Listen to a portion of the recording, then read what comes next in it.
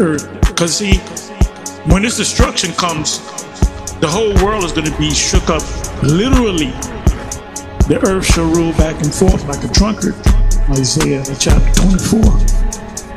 Then when we come back down on the earth, we'll be superheroes, the X-Men with all their powers. And we're not going to have each one of us have a particular power. We're not going to be like Magneto. We're going to have all the powers. We're all going to have the same power. So you come up with some plastic shield, Magneto can't do nothing to it. We're going to have power over plastic, over fire, over everything. We're going to literally be superheroes on the earth. And we're going to be dressed like superheroes.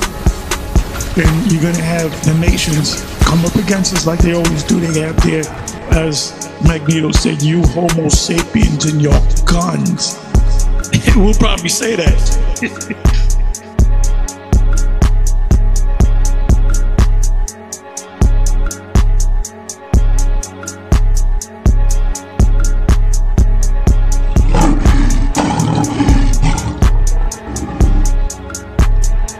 The Most High is going to show his power through his elect.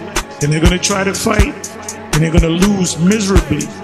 And we're going to have fun with it too. The angels following Yahushua, they're going to be creative in taking you out. They're going to have fun taking you out. Who said this? One of this, either congressman or former Air Force major, somebody, they had the talks in front of this Congress Senate about discussion on the UFO. But one guy said that he saw these beings coming out the ship. I forget the whole story and all that, but if anybody knows, if there's a video, you can send it to me or whatever.